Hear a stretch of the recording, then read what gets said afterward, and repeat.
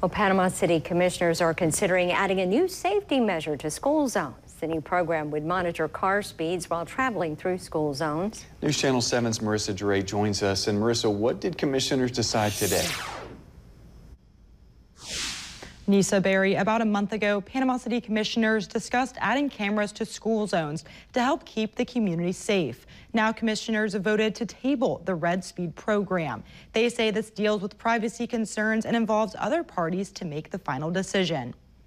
These cameras would track the speed of the cars in the city school zones during school hours. Drivers who are speeding would be issued a ticket. Commissioners say one traffic study shows there were 800 speeders in one day in a school zone.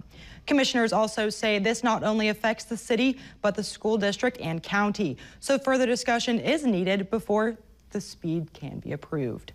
We also made a decision today that say, hey, we don't want to be first to do this. There's privacy concerns, there's things like that. I know we live in a digital age, but it's very important that we protect privacy. At the same time, we protect our kids. And so what we're putting out as an expectation is like, guys, look, like there is an inevitable push that's going to be to camera things and to do things like that.